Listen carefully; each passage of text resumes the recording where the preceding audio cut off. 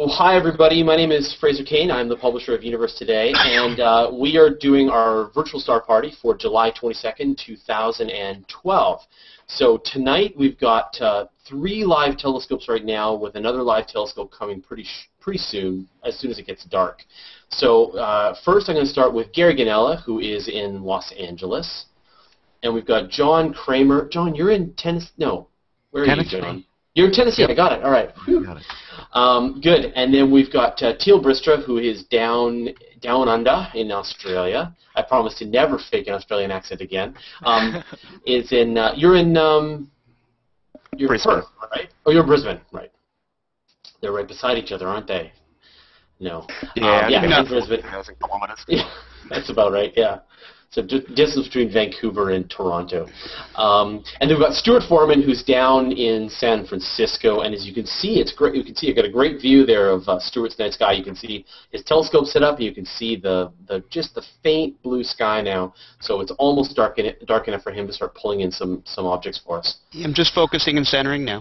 Perfect. So we thought we would just get started, and then Stuart can come online once it gets dark enough for him. Now, joining us for color commentary, we've got Ray Sanders, also known as Dear Astronomer. He's in Arizona, and we've got Scott Lewis. What are you going by now, Scott? Are you the bald astronomer? I am the bald astronomer. Bald astronomer. Okay. And you're located in the Los Angeles area. And I am on Vancouver Island in Canada. So what we do, if you've never seen this before, is we hook up a bunch of live telescopes into this Hangout, and we'll just switch from object to object. We'll take requests. We'll answer questions about gear, about technique, about the very nature of the cosmos. So feel free to ask any questions. There's a few places you can ask questions. You can ask questions. If you're watching this live on YouTube, you can make a comment or question there. If you're watching this live on the Google Plus page, there's the one that ends in 7LZ6. If you look up at your URL and you can see that, then that's the one that we're doing right now. You can also, I'm also tracking the events page, so if you're watching this on the event that's publicizing the Hangout, then we'll be catching the questions there. Or if you're watching this on CosmoQuest or any other place where it's embedded, you can always use the hashtag StarParty on Twitter, and we will catch it there as well. So those are all the places, and we're glad to answer any questions. For example, Paul just asked who's in Brisbane, and that's Teale Britstra, the one with the sun. So this is where it shows you that we're actually in a spherical world, and Teale is in it's daytime for him down in Brisbane. So that's really cool. So Gary's in Los Angeles. So this is Gary's view right now. John's in Tennessee, so he's in sort of closer to Eastern time, and Stuart is also on the west coast of North America. So, and Teale's is in Australia. And unfortunately, we had a bunch of other people queued up, and just terrible weather as usual. We've had one person, unfortunately, who's wanted to be here like 4 weeks in a row in Malaysia, and he's just gotten clouded out every single time. It's just it's been awful. I can't wait for you to see his telescope and the Shah views. will make it up to you. We will do some sort of no-cloud dance and get it all taken care of. Yeah, well, astronomers have this thing, right, that it's whenever you buy new gear, that's what summons the clouds. So somebody has clearly bought some new gear. But cool. So why don't we get started then? So we'll start with what Gary's got. Gary, what have you got? It helps if I unmute myself. Some dogs were barking. I've moved down a little bit, and this should be the Cygnus bubble. Right up here is the end of the crescent that we just looked at. And right down here, again, it's one that I haven't looked at before. Let me make sure I got the full 60 seconds. It's supposed to be a Cygnus bubble. I think it's right here. Is that the soap bubble nebula that you're referring to? I don't think it's a soap bubble. It's called the Cygnus bubble, and it may be out of range of my stuff. Yeah, I was going to say, I'm not familiar with Cygnus either. I'm familiar with soap bubble, but I'm not familiar with Cygnus. Yeah, it is a soap bubble nebula, and actually I know the guy that discovered that, and it's kind of crazy. He's an amateur. He's an amateur astronomer. I guess as amateur as you can get. He's a superintendent of the Mount Wilson Observatory, Dave Jarosevich, and this Awesome guy. I had a link to his telescope. It's got a 160 millimeter refractor. He's using the observatory dome that Edwin Hubble originally used when he first got to Mount Wilson. It's a smaller dome. It's what he first, cut his teeth on. And this is what he used, I believe, in 2008 to discover this nebula, and was independently verified 11 days later. He also said that if you ever discover anything, as an amateur astronomer, and you want to have it recognized, don't. it's that much trouble. It took him around 3 years to have everything finalized, a lot of red tape. But yeah, it's really beautiful. If we can pull it out. If not, I have some images of it. I think it's right in here. Yeah, I've got one that I'm pulling up real quick. Well, it's interesting, there's a different procedure for all the different kinds of objects. And so if you discover like a new nebula, I'm pretty sure you get to name them. So, isn't there we talked about this last week, right? That there was one that was named after someone that's fairly new. While, for example, asteroids, the person who discovers the asteroid gets to propose names, and they're voted on by the International Astronomical Union. In fact, I have an asteroid named after me, which is kind of cool. So there was a I gotta brag, yeah. No, there was an astronomer a couple of years ago who he actually passed away, but he actually discovered a whole bunch of asteroids and named them after people. So there's one named after Phil Plait, and I think there's one named after Pendulette and Dawkins. There's a whole bunch of them. Jeff, oh man, the blue collar astronomer, Jeff Marcy. Oh, Foxworthy. No. Astronomer. Yeah. Oh, might be astronomer if. Yeah, you might be astronomer if. Yeah. So, there you go. There's the soap bubble. So, and I want to give a special shout out to Star Talk, which is watching us right now, and actually should come over on the other side. If anyone who doesn't know, Star Talk is the podcast that's done with Dr. Neil deGrasse Tyson. So they're actually working on doing some hangouts on air and starting to try and move towards broadcasting. So Star Talk folks, if you want, you're more than welcome to join us on this side of the hangout at some point, especially if you happen to actually be Neil deGrasse Tyson. But I think it's just the producers behind the show. But that'd be awesome. Just the producers, really? Just merely the producers, yeah. Producers are very valuable. So anyway, let's talk more space. Cool. Well, that's fantastic. So I brought up here. Oh, that's great, right? So that's what it's supposed to look like. Sort of, depending on what telescope you use. Like Scott was saying, this was discovered by Dave Drastovich, who I've had the pleasure of meeting as well at my astronomy workshop at Mount Wilson. This is a planetary nebula, like what we've talked about in previous hangouts, where we have a sun-like star that gets to the end of its life cycle and starts puffing out its outer layers and blowing out basically a shell of hot gas, and somewhere in there is probably a small little white dwarf just cooling away for a few trillion years. That's amazing. Yeah, I think it's right in here, but also with the hydrogen alpha filter, and I'm looking at yours, there's a lot of blue in there, so I might be blocking the whole thing out in hydrogen alpha. Yeah. I could also switch to a different, I'd have to double check on which, actually I don't think that this image provides any information as to what filters it's using. I can try and find another one and in different wavelengths, but I think they're all going to be very similar to this one, where we're going to see a glowing bubble, which is why it's called soap bubble. I'm not going to pull it out any better than what is right now, so let's move on. Yeah, go ahead and move to something else, and then we'll keep looking at things. I want to go over to the sun, and there's actually a really interesting story going on with the sun today. So this is a live view of the sun, but I think what's really funny here is there's nothing on it. Like last week, the sun had one of the largest sunspot clusters on the surface of it, and this week it's almost completely empty. Teale, you're looking at it directly. What are you seeing there? Yeah, look, at the moment, I can only see the two sunspot groups. So there's this little one here. I don't know how it's coming through on Hangout, but it's only a really tiny one. And then there's one more out over on the right-hand side limb here. So over the next few days, if I can find it. Oh, there it is. So I don't know if you can see that just on the limb there. So over the next few days, that one should come around and face us a little bit better.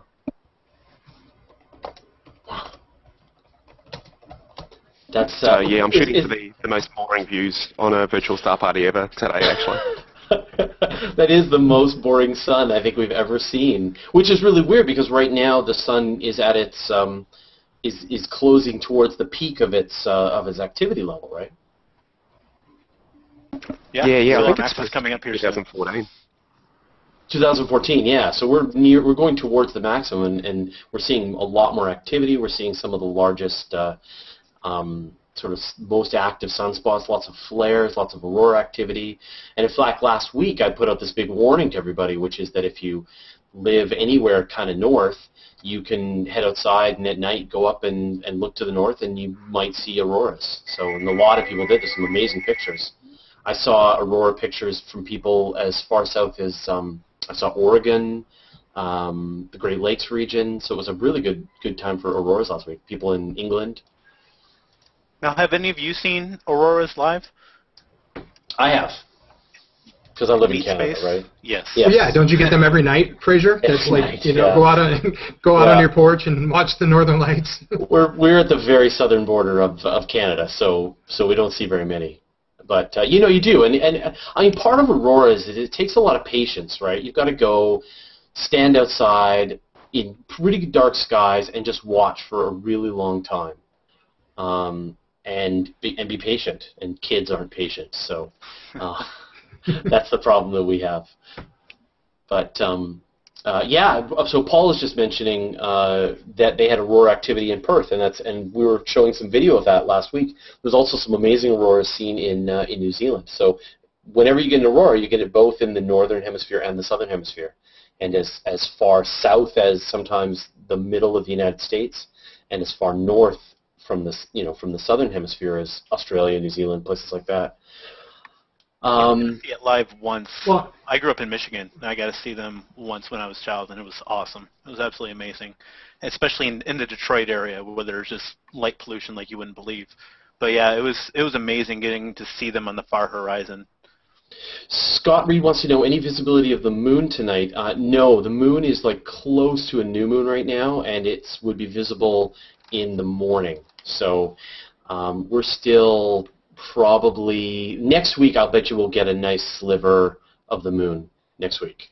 Unfortunately, the timing's really bad. I mean, if this is the first ones you've seen, all through the winter and all through the spring, we had the most amazing views of the planets. We had beautiful views of Mars and Jupiter and Saturn, and even last week we had Pluto. But now you've got Saturn up for you, don't you, Stuart? You should be able to get Saturn. No, I got a tree and a cloud in the way. Tree in the cloud. Okay, so this might be another planetless. Well, I guess we had 2 Saturns last week, but this might be a planetless week. So, here you go. But if you want to get up early in the morning, you can see Jupiter and Venus really bright in the sky just before dawn. Next week, Fraser, I will reposition the scope and move it up a hill and see if I can get Saturn for people. Yeah. That would be great. Teale, you got the moon? Do it. That would be fantastic. Since the sun it might is so take boring. a second to find it. Yeah, my tracking is going to be a little bit out, seeing as I only have the sun to align on at the moment, but I'll see what I can do. That would be really cool. Okay, great. Well, there you go. So maybe we will get the moon in the daytime. All right. Let's see if there's any more questions. And so, like as you said, we're glad to take requests. So if anybody has any requests of objects they want to see tonight, we're happy to, if they're up right now. What regions, Scott, if you've got Stellarium running, what regions are we sort of able to mostly focus in on this week? Well, I mean, we were looking at a lot on Cygnus, and I'll screen share this over real quick. So Cygnus the Swan is going to be right here. making sure that's popping up on my screen. So, I mean, we have Vega right there, Lyra. And so here's Cygnus the Swan, and we can just move all around. This is mainly what we're going to be seeing here in the Northern Hemisphere. We have Hercules, so we'll be able to see the great cluster of Hercules as well. Working on it. Oh, good. What a guy, Stuart. Read my mind. And there's the Summer Triangle, which, you know, should be the constellation, well, the asterism that everybody is aware of. So if you go outside, you should be able to all find the Summer Triangle. And I love that even Stellarium kind of shows out. I mean, these are really bright stars. So no matter where you're at, even if you are in a heavily light-polluted area, you will still be able to see those. Yeah, I was going to say, even from downtown Phoenix, it's pretty easy to pick out the Summer Triangle, and that's probably, I think the only place that's got more light pollution than downtown Phoenix is probably, what, Lower Manhattan? You know, and we're supposed to be the state with the best night skies, and yeah, we'll save that conversation for another time. But I can vouch that the Summer Triangle is visible from downtown Phoenix, so it's pretty much visible anywhere. Yeah. So what have you got now, Gary? Well, I was trying to get the Cloud Nebula, and this bright star right here is Antares. And the Cloud Nebula is somewhat around Antares, and it's down in this area. I'm just getting so much light from Antares. See, if I start stretching it, you can start to see the nebula here. But I'm just getting too much from Antares. It's just blowing the whole picture out. And like I said, I'm trying to find new ones for you. So I've got a question here. Someone tried to view M101 last night. Is this a hard object to view? Were they using a camera, or were they trying to see with their eye? Probably with their eye. Then it can be very difficult to see. It would be just a little kind of a fuzz, and it depends on the size of the scope, of course. But it can be very hard to see. Yeah. That's kind of the same thing with M13, like we were talking about in last week's Star Party. Is M13 is right at the visible, the limit of the eyes, so you need some pretty decent skies to see it. So I guess maybe they'll comment again later in their comment thread if they were trying to use a telescope, a camera, or their eyes. Is that a cloud, Gary? Yeah. Yeah, I'm getting the bubble nebula, but I've got a cloud in it. I'm looking, from me, I'm looking to the northeast, and this time of year when the monsoons hit Arizona, that's where clouds come from. Speaking of monsoons, I think you've got to share this picture, Ray, that you had. So, can you tell us what you just saw, Ray? Yeah, sure. I'll be more than happy to share why I'm not out in my observatory. For those who don't know, like was previously mentioned a few minutes ago, despite all the preconceptions, Arizona is not a sunny paradise, you know, every day out of the year. We actually during the summer have a monsoon season where we get a lot of dust storms, thunderstorms, a lot of less than pleasant weather, and I'm going to bring up a picture here real quick for everybody, and you'll be able to see this kind of rolled through our neighborhood earlier today, and there it is. Whoa. So basically, you know, we've got a 5,000-foot high wall of dirt that just kind of creeps along like something that you'd see out of like a movie. You know, it's just all bright and sunny, and the next thing you know, whoosh.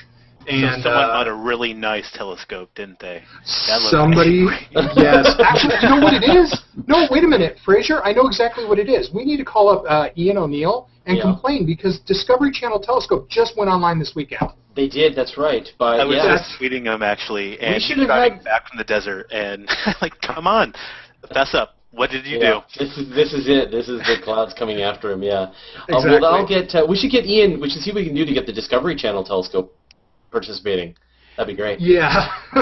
So good. So we're starting to get some views. So John, what have you got? I'm sort of just seeing a bright star here. That's moving. Fraser, are you seeing my M13 while you're going to? Yeah, I'm trying to get alignment again. Here. Oh yeah, there we go. Okay, great. Oh yeah, there we go. That looks great. Yeah, it's still very bright in the skies. Exactly. Right? Yeah. Give me another few minutes. So now you're using the presentation mode on the backyard EOS, though, right? So there's no way to actually... Oh, Teale's view. Look at that. There's no way to embiggen it, right? Not in this view, but I can in a different using a different program. I will do that in a moment. Okay. Yeah. So why don't you go and like queue those up, and then we can just switch over to them. And then when I see them in your screen, I'll switch over. We can talk about them. That looks great, though. It's going to be, but it's just still very bright in your sky. It's funny. Teale, nicely done. Okay, I've got a 60-second of the bubble, and the clouds have partially passed. Oh, there you go. So this is the all right, I'll let Teale here. get a little more stable here. Oh, okay. So this is the moon in the daytime from Australia, which I think is really cool. And it's also right near a new moon too, so that's awesome. And that's one of the things that, to kind of bring a little bit of science, a lot of people don't realize the fact that, you can actually spot stuff like, Jupiter and Venus and the new moon in broad daylight. If you know where to look in the sky, usually it helps if you have a pair of binoculars. Don't do it if it's too close to the sun. You might accidentally, fry your retina by looking at the sun with your binoculars. But if you stand kind of in a shaded area and look, the problem with our eyes is our brain's got built-in image processing that tries to filter out noise. So a lot of the time, our brain will be tricked into thinking that Venus or Jupiter is noise, and it'll try and process it out of what we're seeing. So sometimes you use binoculars, you'll look at it, you'll spot it, and then you take the binoculars away, and you'll see a little pinpoint of light in the sky. So it's actually really cool, and something that blows people's minds away when I show it to them, like during daytime events. That's where the goal, and there's the clouds. All right. So, okay, Gary, this is great. That looks really beautiful now with the Nexus to Eden. Yes, I did say embiggen, in that it embiggens us all. And I did. Give it a little more nebulosity there. That's really nice. Wow, that's cool. But that's the bubble right there. Looks like the yin and the yang symbol. Ray, can you dig up like a color image of that as well to give people some context? And where is this located, Scott? With the soap bubble? Yeah. No, this can be over. This is Caldwell 11. Caldwell 11. The bubble nebula. It's Bubble nebula. It is. Look at that. And almost between Cassiopeia and Cygnus. And I know I said that wrong. Caldwell 11 should be able to find it. But so yeah, I'm working on it right now. So yeah, so Stuart, while we're looking for that stuff, let's just look at this M13. My attention deficit disorder is running pretty fierce tonight. So that's beautiful. Look at that. That's great. So this is M13. So this is the Great Globular Cluster in Hercules, and one of the nicest objects that you can look at, both with binoculars, with a telescope, with you can almost see it with the unaided eye, actually, on really dark skies. It's like a fuzzy bit up in the sky. Just beautiful. So speaking of beautiful, surprisingly enough, the image that I just pulled up of NGC 7635 looks surprisingly similar to Gary's image. Yeah, it really does. So for those that are wondering what this is, it's another emission nebula. There's basically a stellar wind that's being pushed out from a very bright, hot star in the center of it. And there's also, where you're getting a lot of the glowing gas from is from a molecular cloud, which is just H2, molecular hydrogen, that gets excited. And interestingly enough, looking at some of the information on this is one that I wasn't familiar with. We're getting a lot of new stuff that Gary's pulling up. This one was discovered by William Herschel, so kind of yet another great discovery. If anyone is wondering who the hell is William Herschel, he's the guy who discovered Uranus. And I had to really refrain from making a joke out of that. So. So there you go. So that was a nice comparison. So that was good. So you can see the image was clearly rotated. We've had one request, which we usually get every week, on the gear rundown. So why doesn't everybody tell us what their gear is? So we'll start with Gary. Gary, what have you got? Okay, I've got a Celestron 14-inch. Oh, I didn't bring the window up. Celestron 14-inch with a QSI camera. I'll bring a window up and you can see it in action here. I've got it. John, what have you got there? I've got a Celestron C8, which is an 8-inch Schmidt-Cassegrain telescope, and the camera that I'm using is actually a security camera called a Samsung SCB 2000. Now, do you do all of your astrophotography with that camera? Do you have a DSLR that you use? No, I don't have a DSLR, but I do have another dedicated CCD, more of an entry-level. Actually, I have a couple different ones, but it's a Meade DSi imager, too. It's a color one-shot. We should try. You should try instead of doing. I mean, this is great for the live view when we're doing the moon and Saturn and things like that. But you might want to try the Meade for doing the stuff that requires a certain amount of exposure time, and then just present the images. So we should experiment offline. I don't want to. Sure. But this is cool. So there's Ray's. This is your telescope, Ray? Yeah, that's my 8-inch reflector with my guide scope camera on top, and of course, being the Star Wars nut that I am, was looking for a piece of flair for it, and actually, yeah, Hello Kitty Stormtrooper, I know. Laugh at me all you want, but it gives my scope character, and if anybody ever steals that thing, I guarantee you I'll be able to find it. Yeah. And then, and Stuart, what have you got? I have a Telescope Engineering Corporation refractor. It's a 140 millimeter refractor, and my camera is a modified Canon T1i, modified by Gary Hannes, and it has a light pollution filter, clip filter on the front of it.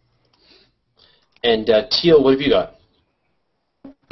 Yeah, I've got an 8-inch Schmidt Cassegrain, so it's a Celestron one again, but mine's on the fork mount, so it's a CPC 800, and the camera I'm using is just a stock standard Canon 600D, so that's the T3i, I think. Yeah. So there's two T3is. So the Canon cameras, actually, we're finding a lot of the people here are actually starting to switch to those for doing the imaging, and it's pretty neat. There's some pretty cool software that we're able to use for this. So, yeah. Okay, I got mine up, Fraser. I was going to say, at some point in time, somebody's got to tell me more about this clip-on light pollution filter, because I would love to learn more about those. Being about 50 miles away from Phoenix, my views to the west are worthless. Yeah, I would love to know how to put a light pollution filter on my DSLR. Yeah, we can talk about it offline. But okay, that's fine. It's really easy. I'll send you the link.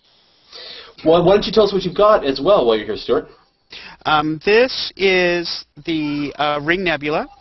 It is a planetary nebula that is in the constellation of Lyra, and it's still a little light out, so I'm just seeing we're seeing a lot of blue still, but it's a sphere, but you're looking at this sphere in sort of 2 dimensions.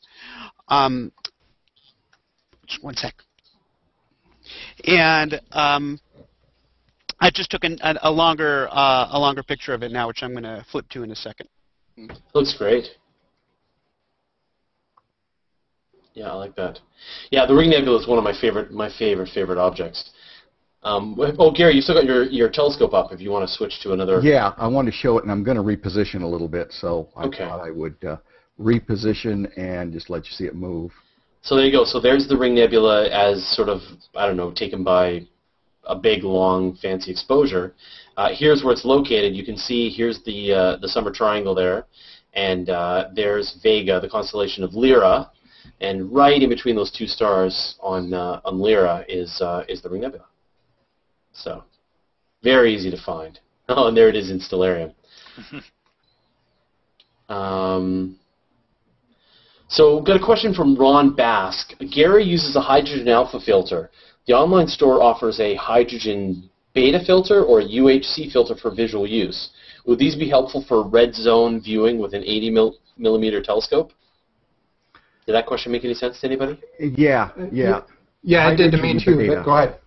Yeah, go ahead. I don't know much about the hydrogen beta. I know for what I'm doing, there's not a lot of light in that range. Well, let me turn off the Ring Nebula. So basically, if I understand what they're asking, they're not really asking about finding, being able to see hydrogen in nebulas. From what my understanding is, when they're referencing a red zone, it might be as far as light pollution. So they're basically asking, is this going to work in a heavily light polluted area? If that's the question that they're asking, certainly, because any filter, when you put a filter on a telescope, it's only going to allow certain wavelengths to go through. So if you put, a hydrogen alpha, hydrogen beta filter on a telescope, it's only going to let that light come through. I mean, you're still going to get some diminished views, just from the light pollution, but whatever you're looking at. So like if you get like an oxygen, like an O3 filter, you can do those. I mean, with some people, they'll take an H-alpha filter, and even in a moderately light-polluted area, you can put it right up to your eye and look around and see nebulas that are ordinarily not visible to the naked eye, just because you're basically using that filter in front of your eye. So I do think in a certain ability, and then I'm not sure on the UHC filter. The UHC filter, I'd have to double check. I'm not familiar on that one. But a lot of people use what's called a light pollution filter, and that's basically just designed to filter out the high-pressure sodium lights, the yellowish-orange lights that you see in a lot of parking lots. That's what those ones are designed primarily to filter out. So what have you got now, Gary? This is the Cave Nebula, very close to the last one we were looking at. I also had the Heart and Soul on my list, but they're behind a mountain for me right now, so we're going to miss them this week. But this is the Cave Nebula. I don't have any other designation for it. I believe that's Caldwell 9. Is it 9? I believe so. In Cepheus. There's my full field of view. It's beautiful.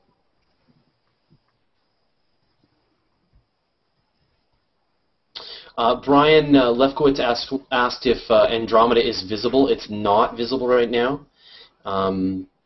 You can see it's very, I think it's very low on the horizon. It might have already gone down. That's the kind of object we were seeing in the wintertime and fall. Yeah, I was going to say, give us a few more months, and I'd have to actually plot it out. Hey, Scott, you've got Stellarium up. You should be able to... where's Andromeda right now? Fast forward it and tell us when everybody can expect to see it at 9:30 at night. Well, he should be able to see it. That's complicated, but he should be able to see where it is right now. No, not really. Well, yeah, because I can remove the ground, because that is awesome. So there's Andromeda right there. Here's the horizon where I'm at, over here in California. So Andromeda's right down there. So it's right at the horizon. Right. Yeah. And so it just went down is the problem. So if we had started this star party 3 hours ago, it would have been higher up, but it was also daytime. So there's actually, if you have one of these, this nice little star wheel, it's actually a lot quicker and easier. This is trying to be like the old guy astronomer who says, I can do anything with a slide rule that you can do with your fancy computer. But actually, with one of these, you can actually dial it in, and you can find out exactly when, at 9 at night, that Andromeda will be visible in the night sky. But I always keep one of these on hand because, well, sometimes it's a little quicker and easier to pull up than Stellarium. Don't get me wrong. I love Stellarium. I love carts to CL. But sometimes this little thing right here, when you've got a red flashlight in your mouth, can come in really handy. So, John, what have you got for us here? This is the Lagoon Nebula. This is M8. And I think it was pretty interesting that this is one of the only other star-forming regions visible with the naked eye from a dark sky, M42, the Orion Nebula being the other one. So if you had a good enough sky towards your south right now, because that's riding between Sagittarius and Scorpius. Actually, I think it's in Sagittarius. You'd be able to see that. So we've had a request for T Lyra, which I guess is a star in Lyra. It's a carbon star. It's a carbon star. Yeah. So does anyone want to try and get a shot of that? I could certainly try. I'm not sure how well the color will come out for us. Yeah, I'm trying to see if I can pull it up here in Stellarium real quick. And while you guys are doing that, I did pull up real quick on my on the little star wheel and October. So depending on where the different October. telescopes are in the Hangouts that show up. But in October, we'll start being able to pull up maybe a little earlier than that if people want to get dangerous and try and image something that's like just above the horizon. But to get it up above 2 air masses where the CCDs and everything will start to image it halfway decently, Yeah. you're looking at in October that it'll start Yeah. being. And so we're that typically height. getting it in, I remember us, getting it November, December last year was when we really started to get nice images of Andromeda, so. Yeah, and that would be when it's closer to being at meridian. Yeah. What's meridian?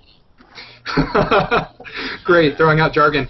Basically, astronomers speak for directly up above head, and we were talking, I believe, last week about air mass and everything. So when you're imaging objects, you want them to be kind of as close to straight above you as possible, because then you're looking through the least amount of air, and not really so much fighting the effects of the atmosphere. Yeah. Oh, Brian Lefkowitz just mentioned that he really liked the Google Plus commercial, which I think was cool. Felt like he hangs with us. So thanks, Brian. That was awesome. If anyone hasn't seen it yet, Google has actually created a documentary about these star parties that we do. So if you do a Google search for virtual star party, you can find it, and it's pretty cool. I'll I wish put I the could link up actually. in our post. Are you seeing the dumbbell there, Fraser? Yes, I am. Okay, just want to make sure. Yeah, no, I hadn't forgotten. Just so many things to talk about. That's beautiful. What's the dumbbell nebula? Anyone? Ray?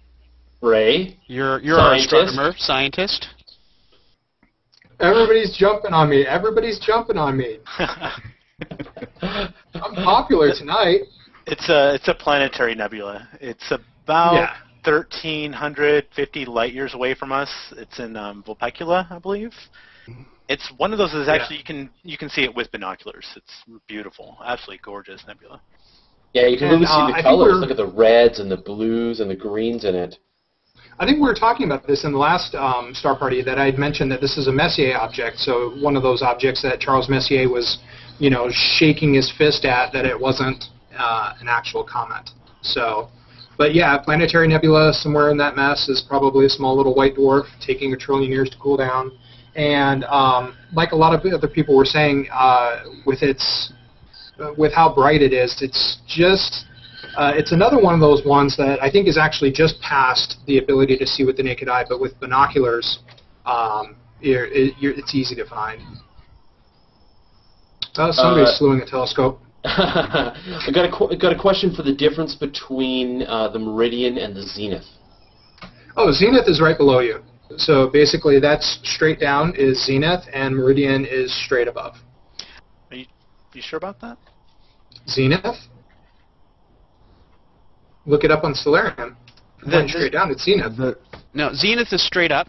The meridian is if you're to draw a line between the north and the south, and it's the straight over line. So the meridian goes through the zenith. The nadir is straight down. The nadir is straight down. Oh, right. It's getting late. Sorry, guys. It happens. What have you got there, Gary? Well, I'm trying to pull out IC 4604, 4603, and it is right here, but it's low enough, and I'm picking up some clouds in the edge. So I'm not getting it. So I'm going to go to some things that show up better. What about M51? How far is it for you? M51 should be available. And if not, or if Stuart can, it's such a crowd pleaser. I can get M51. I'm getting Teale right now. Oh, are you? Oh, cool. Yeah, okay. We have to fulfill the requests, of course. Love the requests. Yeah, I know. Ask for stuff. Yeah, please ask for stuff so we don't have to think of what to do. You know, what's hilarious, I don't know, Scott, can you go back to your Stellarium for a second? Yeah. And crank up the object density. Do you know how to do that? So if you go on the left-hand side and you go to the configuration, and then you go into the tool. Actually, it's Sky. Oh, maybe it's not there. It's in. There's one where you can show like the how many of the objects you show. Yeah, on the left-hand menu, it's the third one down, Sky and Viewing Options. Yeah, you pull there that you go. one up, and then there's... And then turn on the nebulas, and then, there you go, keep going. Turn on the nebulas, but move the density. But go to the nebulas, yeah, now turn the stars back down. Here's all the things, everyone. Yeah. All the things that we can look at. So, but turn the stars back down, right? So just keep the stars at the bright stars, but keep the nebulas up. So these are the things that we could look at, like move around the sky. There's parts where they're so. Oh, I'm gonna mute you, Stuart. Sorry. Got him. Good. Yeah. So you can see here. I'm sure at this point. Scott's computer is grinding to a halt right now. But, I've got a nice graphics card. This is okay. Yeah. I was going to say, Scott, how many frames per second are you getting on the little FPS meter down there? I'm getting about 28.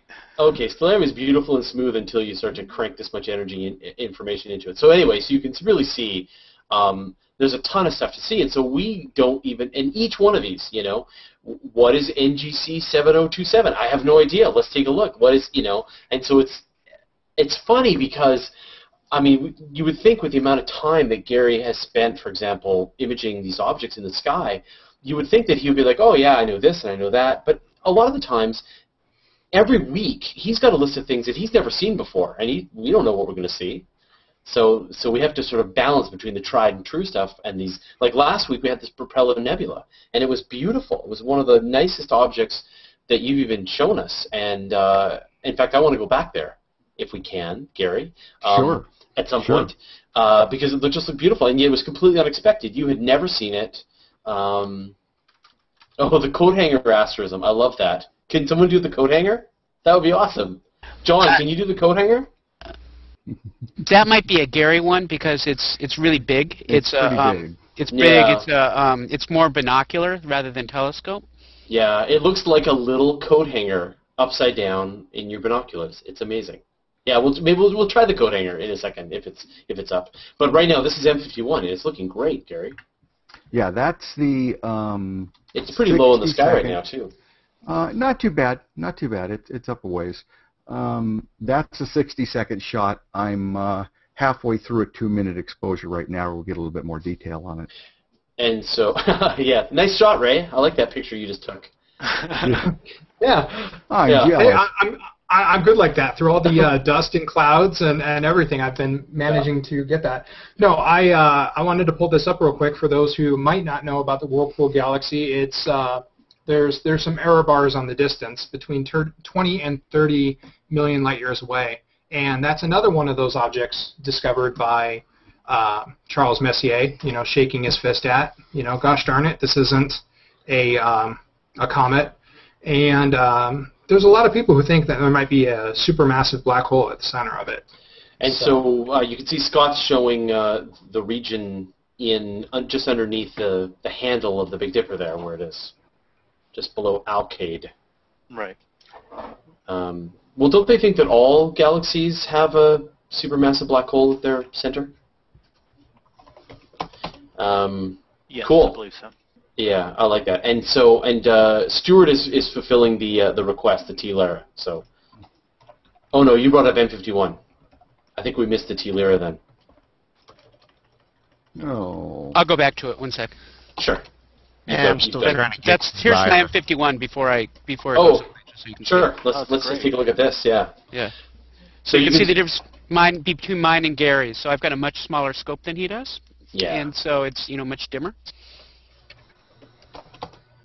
Yeah. You also see smaller. I love the clouds going in front of the moon for Teale. It looks really nice.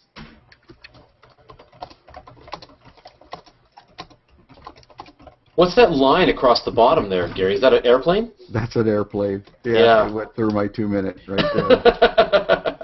Well, the 2-minute looks really nice, and that airplane is really cool. There we go. Here's Teale before I go away. There you go. Oh, it's nice. It's a nice shot. How come it's less blue? Were you doing some color correction here?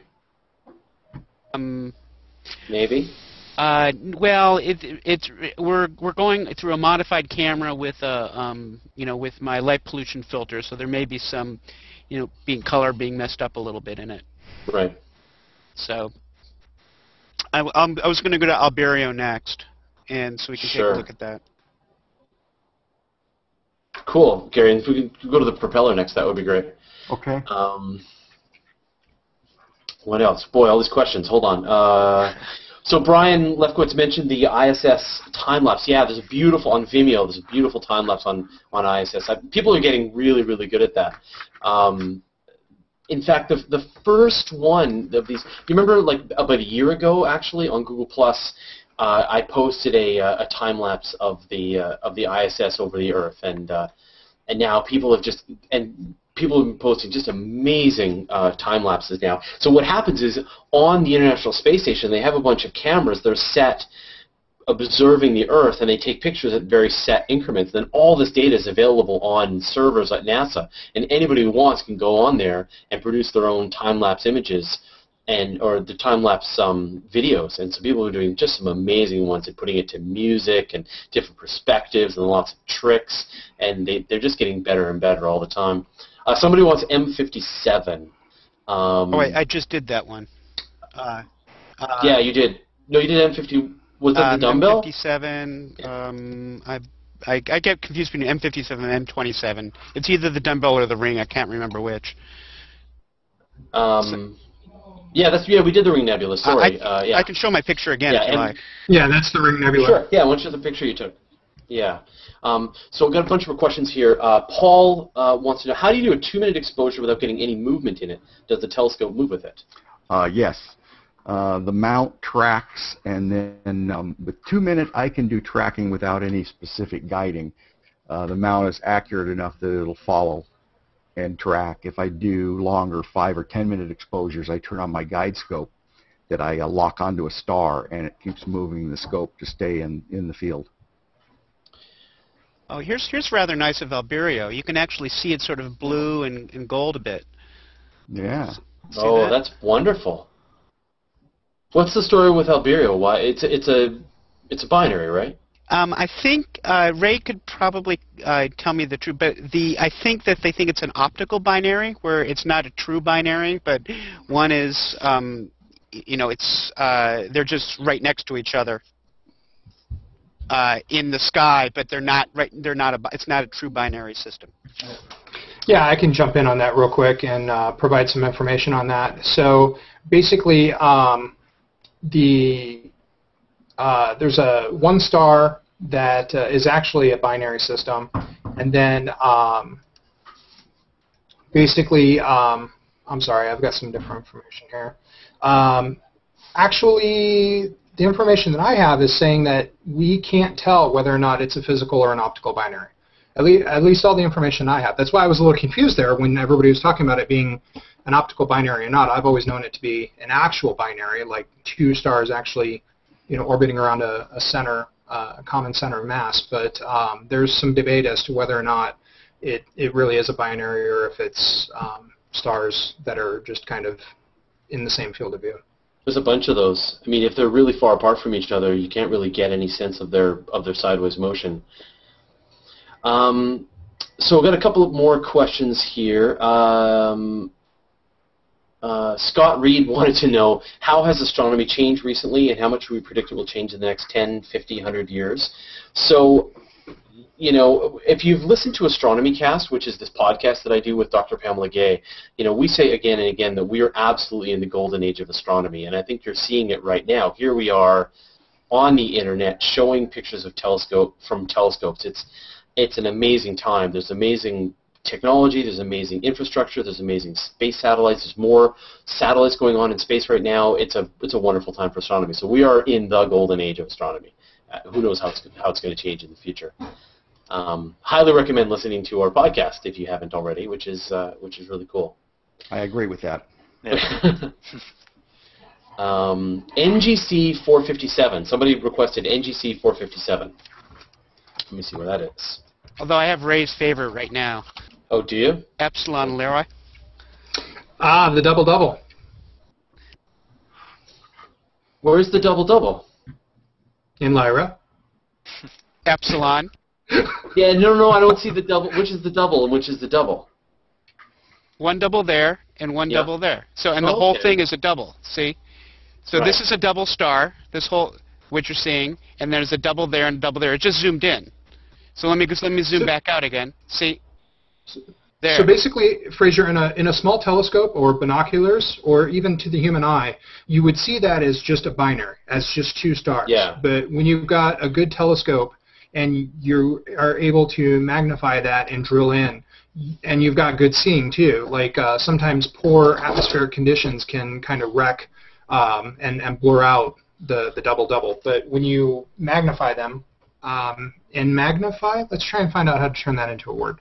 Embiggen. Embiggen is the one we use around these parts. Well, but that's embiggen. That makes something bigger. I'm talking about magnifying it, seeing it something distant bigger. So I suppose we can say embiggen it. Yeah. But anyways, when you're able, like we have here with Stuart, you're able to resolve those into the 4 stars. Can you do the one in Mizar? Sure. Okay, I like that one. So Mizar is in the handle of the Big Dipper, and it's in the way it works.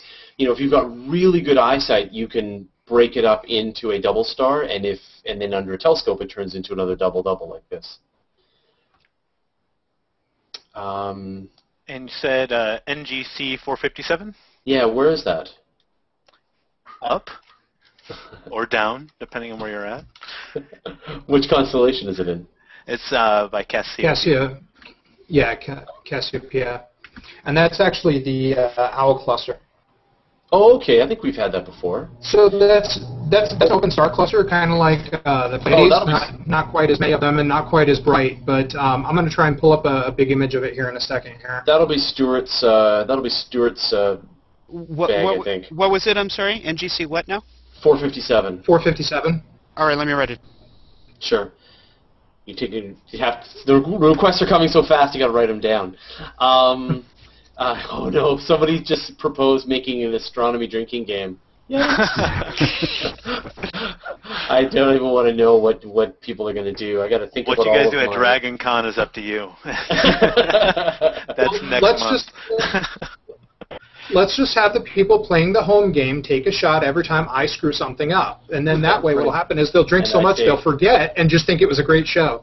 And I say that, yeah. So let's go with what Gary's got here. There's kids watching, guys. Let's see what Gary's got here. And this is the Propeller Nebula that we asked for last week. And Gary, can you show? That is a 60-second. Can you show the image that you did, the one that you posted into Google? There, you were ready. That is. Yeah. Look at that, though. That's beautiful. Completely unexpected. I took that through the hydrogen alpha, sulfur 2, and oxygen 3, and with all the red, you can tell that it's mostly hydrogen. The hydrogen looked, when I developed it, the hydrogen looked just about like this. The sulfur, I could just barely see an outline of the propeller here, and then the oxygen, I saw nothing, just the stars. Yeah. Yeah, so that's the image that you took a couple of days ago. But that was Friday night. Friday night I took that. And so this is a great example, right, of an object that Gary just had on his list. You saw all of the objects that Scott had. He just put that down on his list, and like, I've never seen it before. Let's take a look, and it's beautiful. I really like it. It's becoming one of my favorite objects, and I had never heard of it before last week. So, Pac-Man Nebula, is that up? NGC 281. Harley Grady wants to see the Pac-Man Nebula. Didn't we pull that up last weekend? No. Some time ago. It should be up. Yeah. Okay. Gary, you want to make NGC 281 happen? 281, huh? Okay. Yeah. So Greg Dorais wonders, is it true that seeing Mizar double was an ancient eye test for the Turkish army? I've heard that. I'm not sure whether that's real or apocryphal, but that is if you have really good eyesight, you can just barely under dark skies make out the break in Mizar. Whoa, I think that's Stuart's eyes. There you go. All right. So that's where the object is in Cassiopeia. Oh, that's where that's the NGC 281. Okay. And I think Stuart's going to go for 457. Working on it. Yeah. Okay. Somebody wants to see the Cat's Eye Nebula. Where's that? We need more telescopes. Come on. Yes. We need better weather. We could always use more. Better weather. Yeah, we have lots of telescopes. We just need better weather. For example, here's Teale's view of the moon. I like the discussion that we were having on Google Plus earlier, Fraser, that we just need to all, maybe do a Kickstarter and put up our own space telescope. I hear that NASA's got a few mirrors laying around that they're not using. Yeah. Let's just get some of those guys in Germany to make a carbon fiber tube for it and stick on a Canon camera. And you think we can get a Wi-Fi signal from 50 miles up? We can hook it up. We can hook it to the International Space Station. John, you've got. Looks like you have the dumbbell. Yeah, I decided to put the dumbbell up after I had to do another alignment after the meridian flipped for me. I see this Chris. Is with the 8-inch scope. I see Chris Ridgway, one of our astronomers, is clouded out, and so is watching. Sad. So what have you got there, Ray? Which picture is this of? That is the Pac-Man Nebula. Oh, okay. Oh, yeah, there I figured it is. I'd pull that up. I figured I'd pull that up while people were talking about that. So NGC 281. Obviously, everybody calls it, Pac-Man Nebula because it looks like it, and that's actually part of, if I understand correctly, part of our Milky Way galaxy, one of our spiral arms. Oh, really? Okay. Well, maybe you can you rotate yours to make it more Pac-Man-y, Gary? Probably. Let me get the 60-second here. Okay. Just turn that CCD a little bit. No, just go and just rotate your camera. Just twist the telescope sideways. Well, you can loosen up the scope rings, right? Yeah, absolutely. No problem. A bunch of people have been asking us, Eli Mendez and a bunch of people have been asking for planets, and unfortunately, the only planet that's up right now is Saturn, and it's actually pretty low on the horizon, I believe behind a tree for Stuart. I don't know. Is it still behind a tree for you, Stuart? Even more so now. Yeah. So it's a pretty bad time right now for the planets, unfortunately. We've had amazing views of Mars. We had Mars at opposition, so it's at its closest point.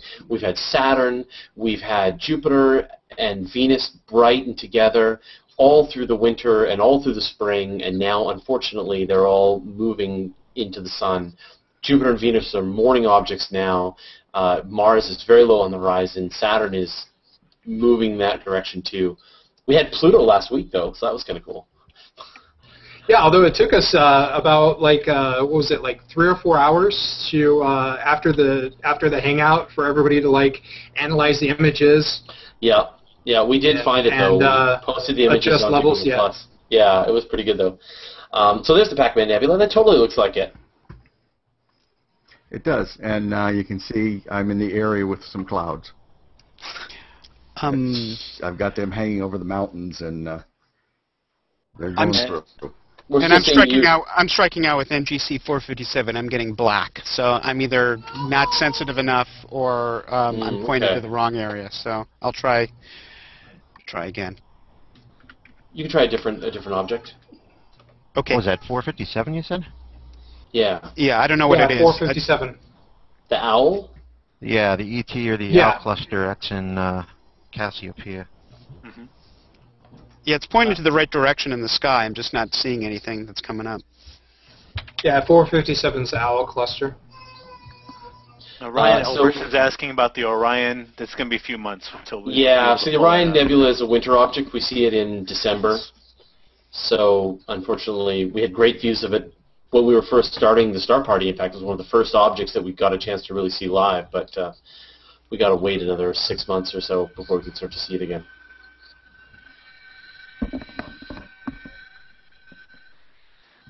Yeah. Cool. We'll move to something else, Gary. You need some suggestions, don't you? Actually, I'm going to try 457 here right now. Okay. It's very, very near the Pac-Man, but it's closer to the horizon still, so I may get a mountaintop or a cloud. Well, you got a pretty wide view. I'm just trying to think how big the object itself is. Oh, that's why I have black. I'm pointed at a tree. I didn't look up.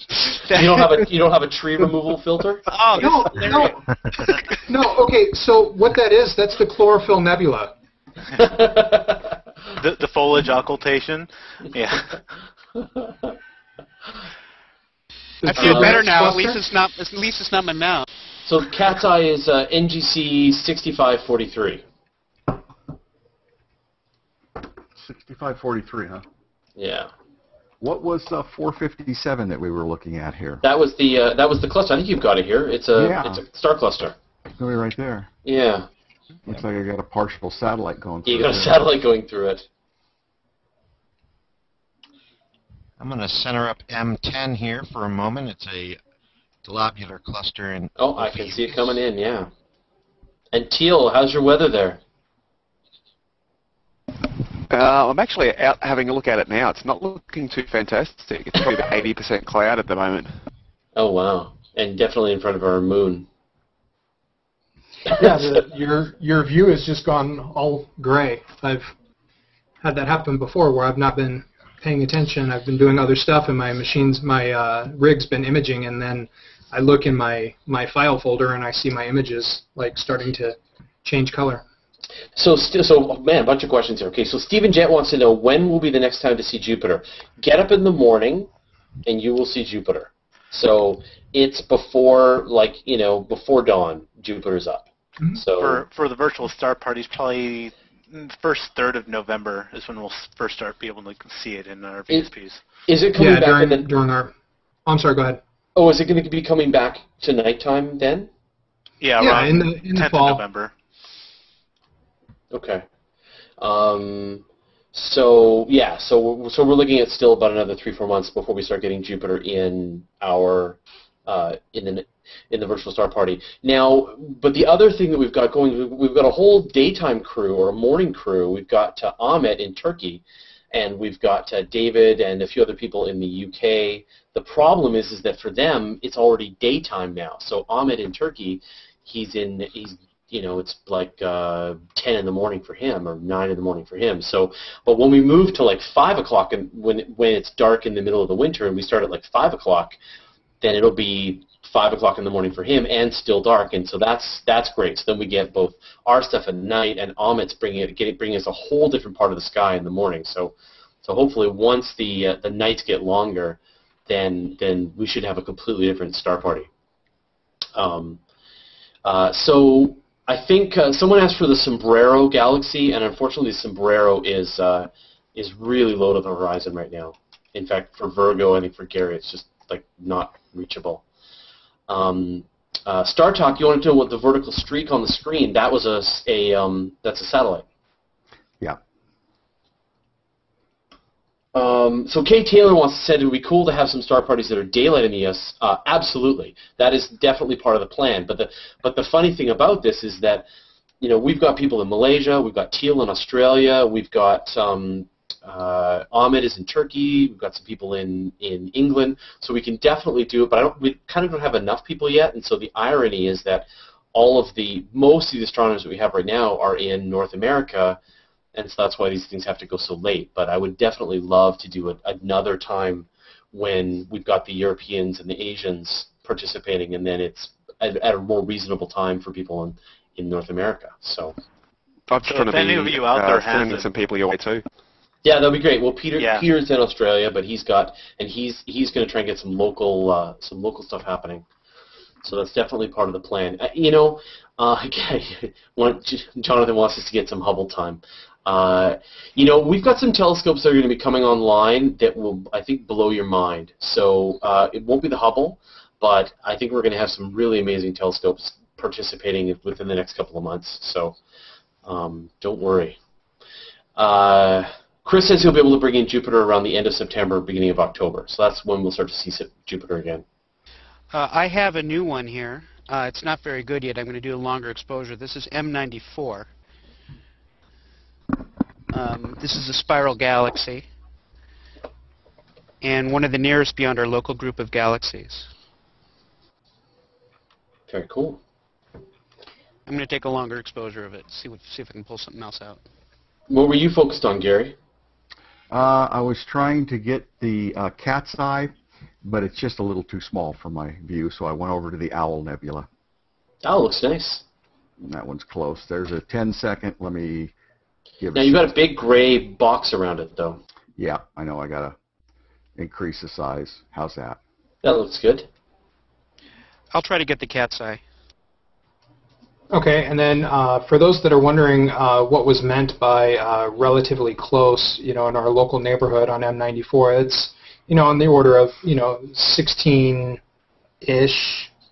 give or take, million light years away. So just throwing that one out there. I'm sorry, go ahead. Just a trip down to the local chemist. That's right. Yeah, exactly. Space is big, really big. Gary, is it? What's the designation of cat's eye? 6543. That's what they said. I'm going to look that up again. Can you queue up the Trifid as well, Stuart? I know you've got a big list of stuff. I don't know, John, you want to get the Trifid? Yeah, 6543. Okay. Eli Mendez wants to know if live radio telescope would work. I don't know. Noisy Astronomer would be a good person to find out. We should get Nicole to bring a radio telescope. Showing pictures of her on a boat. So, Nicole, when you see this, I know you're on a boat with your flip-flops, but get back and hang out with us. Be cool. Yeah, bring a radio telescope.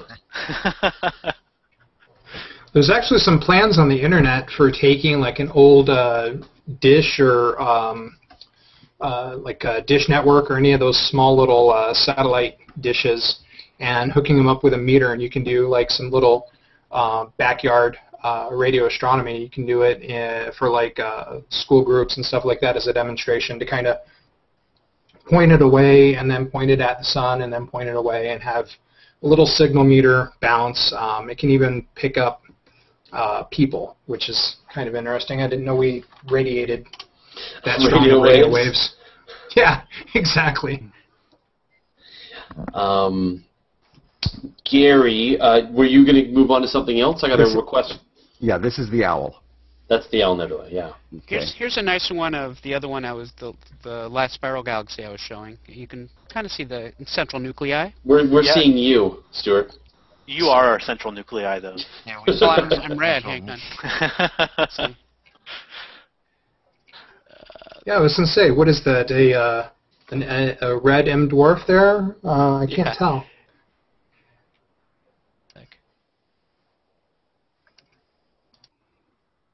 Enjoy this view of the moon while we wait. Is it there? Oh, is it there now?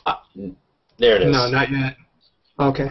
I was going to say, those clouds passing past the moon, it makes it kind of spooky. We should try and come up with something for a Halloween special.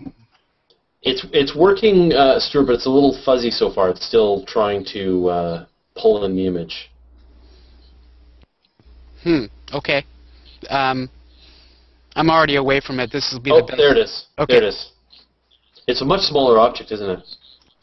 Yes, but it's bright, so you can see you don't really see the spiral arms that well in my view, but you can see the really nice central nuclei. It's really nice and bright with the dust lanes on the outside.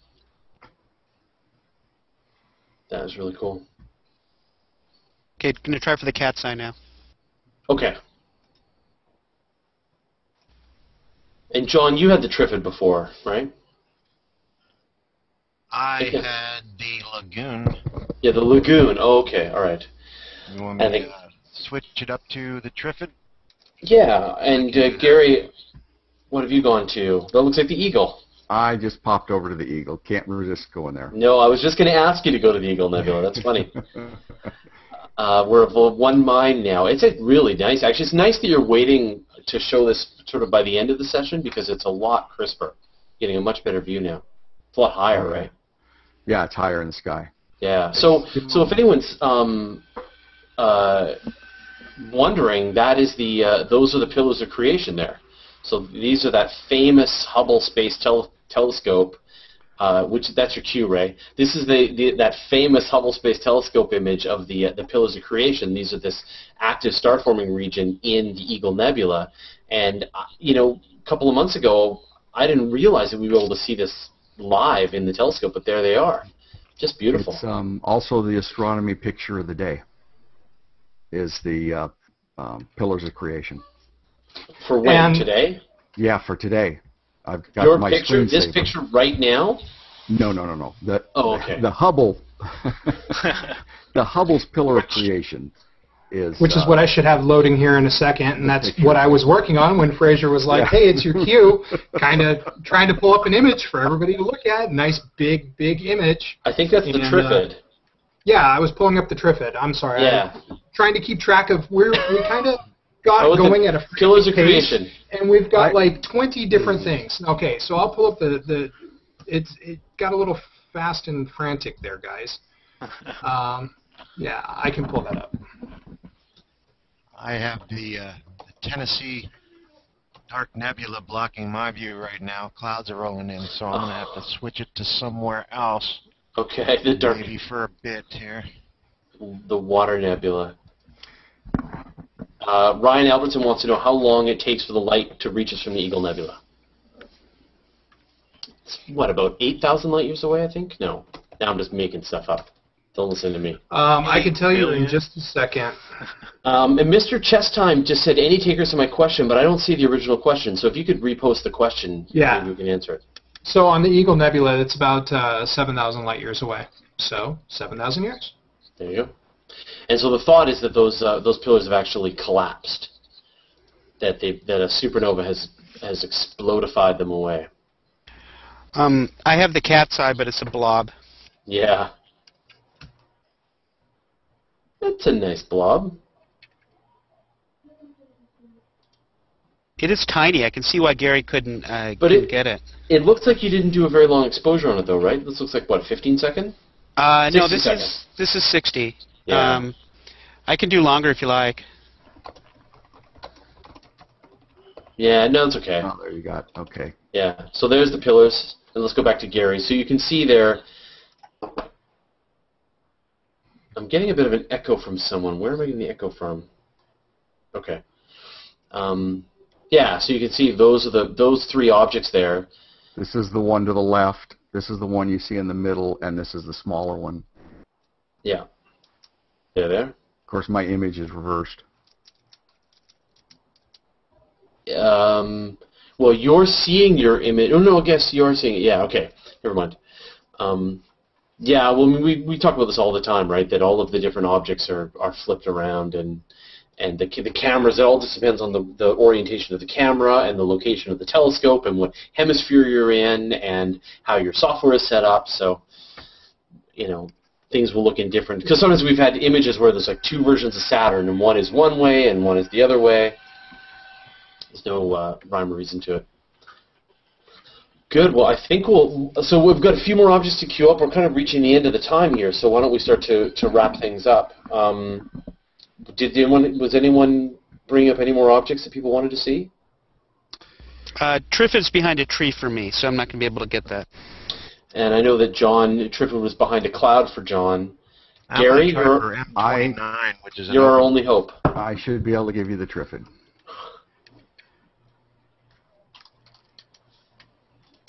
And Saturn is even worse, Stuart. Even worse now, yes. Next week I will climb a hill and see if I can get internet connection, and I'll get you Saturn. That's all right. We have a lot of people that, we should have, someone's got to have a nice clear night sky. And there's the moon. I love that we're getting the moon in the daytime from Australia at the same time. But you definitely can't see the really subtle features on it. And there it goes. That's it. This is Mother Nature telling us that it's time to wrap it up. So, cool. Well, there's so the last image I think we'll show then is the Trifid, and this is from Gary, and that's fantastic. Look at that. That's a 10-second exposure of the Trifid. That's only 10 seconds. Yeah, it's such a bright object. Fantastic. And there's the image of Trifid that I accidentally pulled up earlier when I was trying to catch up with the flurry of objects that everybody was throwing their objects at. So you can see, like what Fraser was talking about earlier, that this image is in a slightly different orientation than with Gary's telescope, but you can still recognize those lines in the center and kind of map the same features. You can see the difference in the gases. I'm showing the red area, but I don't show anything in the blue area. I need the other filters to show that. Right, and so typically you'll go out and you'll switch your filters and see different parts of the nebula to build up the full spectrum of the image. This one, you get the best picture with just a red, green, and a blue. Not trying to do narrowband, but here I can't really do that very well. All right, well, I think we'll close on this beautiful image of the Trifid Nebula. So thanks again. Thanks, Gary. Thanks, John. And thanks Stuart and Teale for delivering us the telescope views this week. It's fantastic. We really appreciate it. And thanks to Ray and Scott, as always, for bringing the color commentary. And thanks to everybody who watched. I'm really glad we were able to get to a lot of your requests. And hopefully, who knows what will happen next week. So I think we should have a night moon, so that'll be good. But yeah, we'll see you all next week. Night, everybody. Good night. Night, Thanks, everybody. everybody. Good night.